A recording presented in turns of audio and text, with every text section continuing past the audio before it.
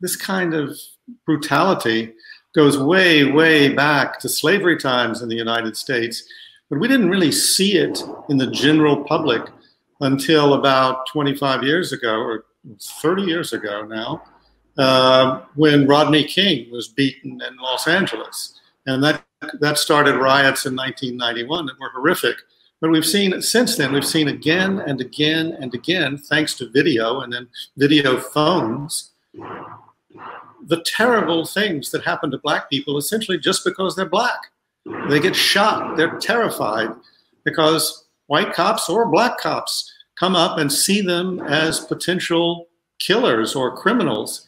So you have people who are, a man who's selling cigarettes in New York killed by a chokehold. You have this man killed for what? For passing a fake $20 bill that he may not even have known was fake? No, this is not acceptable at all. I think there are two things here as well, one or three even.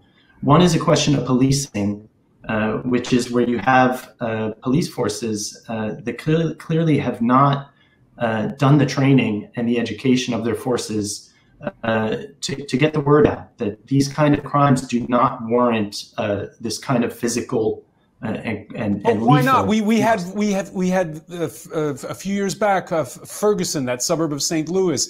That's what everybody was saying at the time. Why hasn't the training happened since? Well, here's where you get into two other things. The other is that there's a personnel issue in terms of racism among police forces.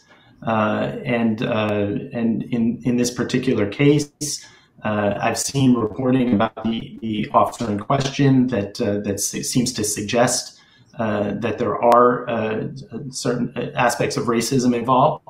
And then the third is societal, and that's that the United States has a racism problem. It has a police violence against black people problem, and it hasn't dealt with it. Christopher Dickey mentioned an essential point here, which was 1991, those riots in Los Angeles. Well, it's videotaped, and it hadn't been beforehand.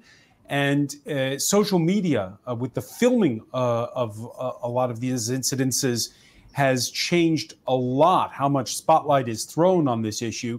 That has, we saw now, worked both ways in the last 24 hours.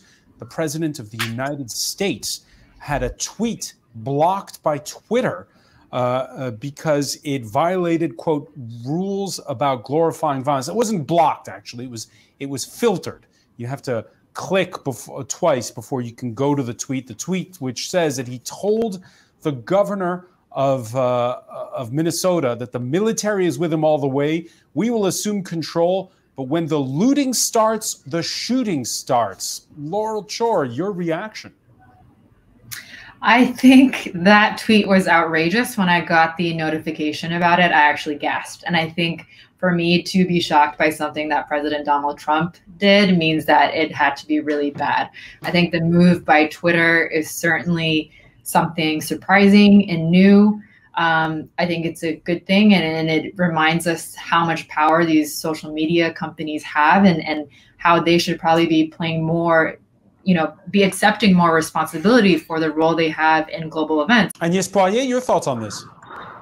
Well, if only Twitter had done it earlier, if from the first tweet that showed that either glorified violence or was inaccurate from the American president, Twitter had done this, perhaps we would be in a different situation today. How to say this? I mean, that the American president should want to regulate social medias. I mean, social medias create monsters, and monsters use social media. So they're almost made for each other. But to go back on Minneapolis, because he calls thugs people who are just sincerely shocked, that everybody who saw the video of this poor man being killed by two police officers.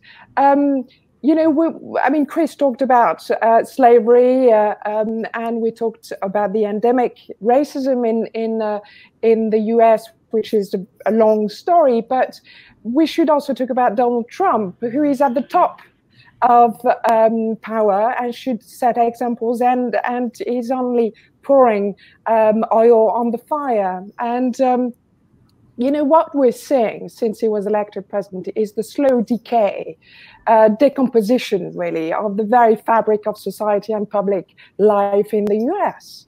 And, you know, there's a corruption, and that's what we're seeing.